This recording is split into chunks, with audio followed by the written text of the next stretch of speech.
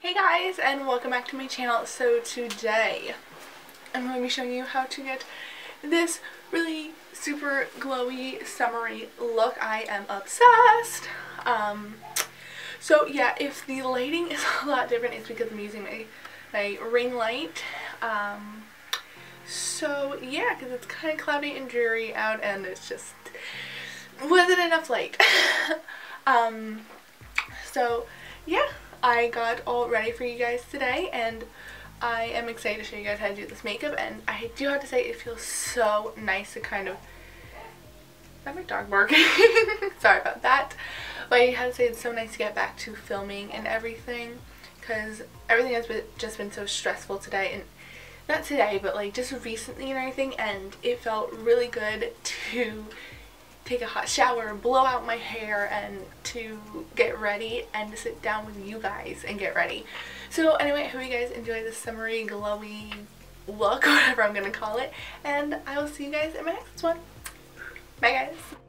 Alright you guys, starting off by clipping back my hair to get it all out of my face, and we are going to be starting off with primer. Starting off with the Nivea Men's Post Shave Balm. I'm going to be working that into my skin. I love this stuff. First off, it smells amazing, and second, it does have some moisturizing properties, which is awesome for dry skin, and also glycerin is the second product in it, so that just makes it stick onto your face like glue. Going in with the E.L.F. Illuminating Face Primer, I wanted to give my skin a dewy look, and this just does it for me. It did ball up on my skin. It was a little weird, but once you work it into your skin and melt it in, it is absolutely gorgeous and gives such a luminous finish. I love it. So going in with the E.L.F. Cream HD Foundation in Caramel and using a Real Technique buffing brush, I'm going to start doing a little cream contouring slash bronzing to really give some color and life back to my skin. Then going in and doing the same to not just under my cheekbones, but my forehead and any other places I would normally bronze up the skin. Going in now with the Maybelline Fit Me concealer. This was the first time I used this, which I was really surprised on how much I really liked it. When I swatched it on the back of my hand, it felt very light, and I wasn't sure how much it was going to cover, and I'm not wearing any foundation today, so I was a little worried, but I ended up really liking the blendability of it, the color, as well as how much it covered, and I was surprised on how lightweight it is and for how much it did cover. So I would 100% recommend this as of right now. I really liked it. So going under my eyes, chin, bridge of my nose, and a little bit on my jawline, basically everywhere that I want to show more. And then I'm going in and using a Real Technique sponge to blend it all out. This was the first time I used the Real Technique sponge, and so far so good. I really liked it. I just never got around to trying it, even though it is super affordable and from the drugstore, and it is one of my favorite colors. But I ended up really liking it. It is a little bit different from the Beauty Blender, but I am going to play around with it a little bit more and see how I like it, and I will let you guys know how I get along with it. But as you see, I'm just dabbing it on my skin, blending everything out. But I do have to say, I love this flat edge. I think it's genius. And I really liked it around my eyes, as well as it still has that little pointy bit at the other end. Going back in with that cream contour foundation shade that I use, because I feel like, one, it was light when I first put it on, but I didn't want to go overboard, and second, that when I put the concealer on, I looked so pale that I need to bring a little bit more life to my skin. Setting my under eyes with these two colors from the NYX, not the HD, highlight and contour palette, and I'm just going under my eyes and basically everywhere where I put down concealer. Simple as that. Next, I'm going to be bronzing the skin using my Physicians Formula Bronze Booster. If you guys watch my channel, you know I love this stuff, and I'm using this on a big Morphe brush. The reason I love this stuff is because it has such a beautiful luminosity in it that it just makes the skin so glowy and dewy and summery, and I'm absolutely obsessed with it. 100% recommend. Now going in my Anastasia Brow Wiz in soft brown, I'm going to be defining my eyebrows, my barely there, very sad eyebrows. I look like a little bit of an alien when I don't have eyebrows on, especially when I have a full face of makeup on. I look super weird. So I don't do anything special for my brows. I'm really just filling them in and defining them and making them look, you know, like they're there and fuller and all beautiful and whatnot. I'm just setting those with some Anastasia Brow Gel in clear. I didn't show it, but I am doing that.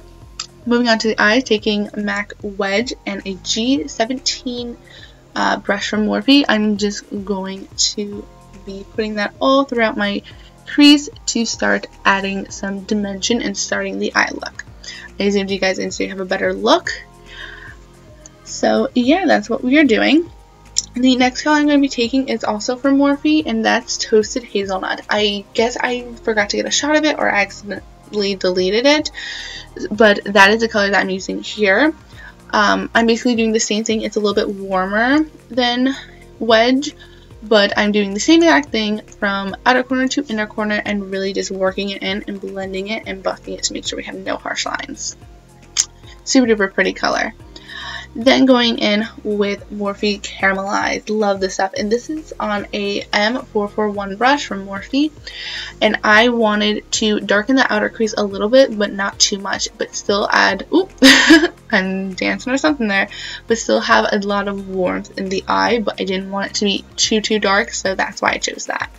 Going in with MAC Vanilla, I'm going to highlight my brow bone.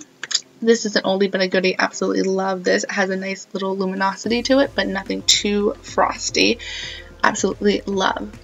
Going in with the Laura Geller little sample of her Gelato Swirl in Gilded Honey, I'm going to be putting that on a decal brush and putting that in my inner corners to add a nice brightness in there.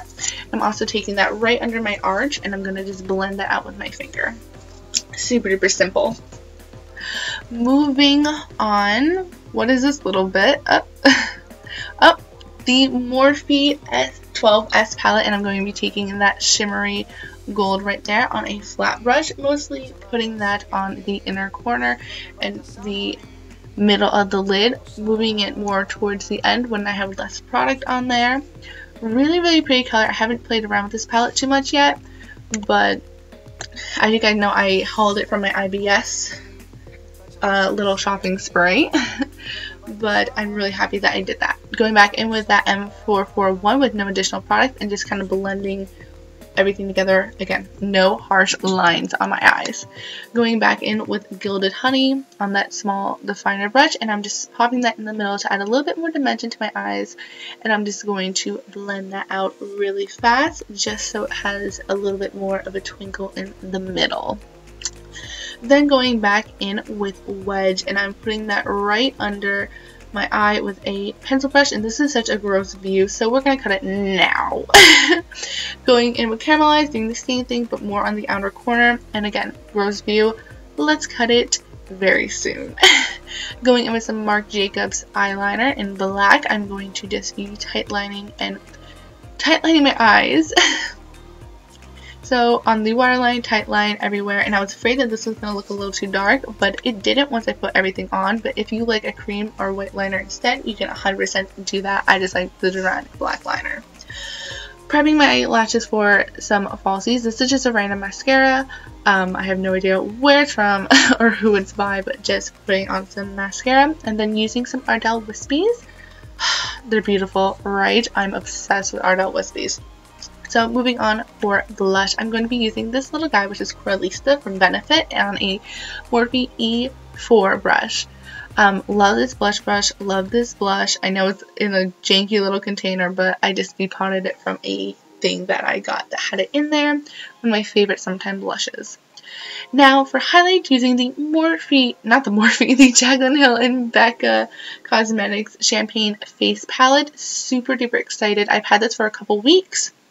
Absolutely beautiful. I have yet to try it until today, which was super duper exciting. I used it for the first time on camera. Oh my god, it is so gorgeous. Congrats, Jaclyn.